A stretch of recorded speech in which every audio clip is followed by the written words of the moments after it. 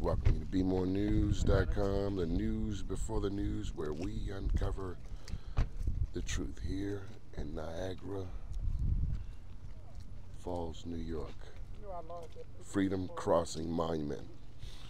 It was where, along the Niagara River in the mid-1800s, that enslaved African Americans from the southern United States first saw Canada, known as the Promised Land, where they could live free forever. Local volunteers led by Josiah Tryon helped the freedom seekers by transporting them across the river by rowboat.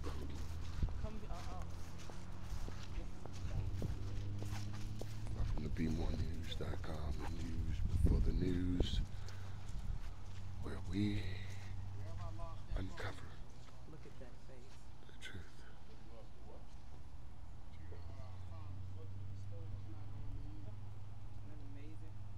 It's absolutely amazing. I met the artist that did this. She had small replicas of this too. And she said she was just so inspired. She went down in here and tried to figure out how she wanted to capture the face of the people. Freedom Crossing.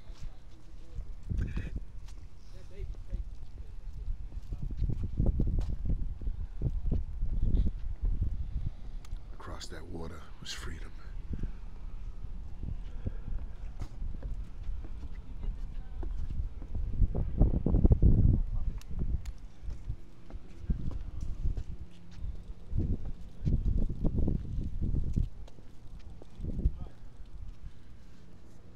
Crossing Monument, a tribute to the enslaved who sought a new life of freedom in Canada, to the local volunteers who helped them on their journey to cross you got to come and see that.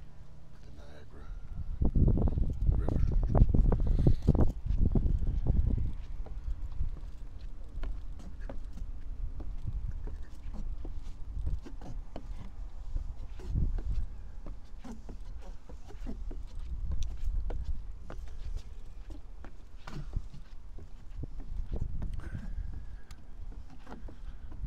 What would you do to get across this water to freedom? To leave slavery and oppression.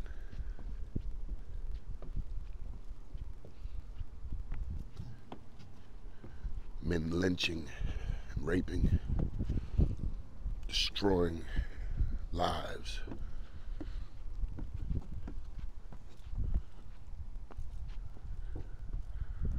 What would you do? What would you give to get to freedom? What would you do? What would you give? What would you sacrifice to make it across that water right there? After a transatlantic slave trade, after working in cotton fields, to watching rapes, beatings, castrations, what would freedom cost for you? What would be the price? What would you give to get over to that land right over there, to Canada? What would you give for freedom? Keep watching BeMoreNews.com, the news before the news, where we uncover the truth. This is Freedom Crossing. United States, Canada, across the water.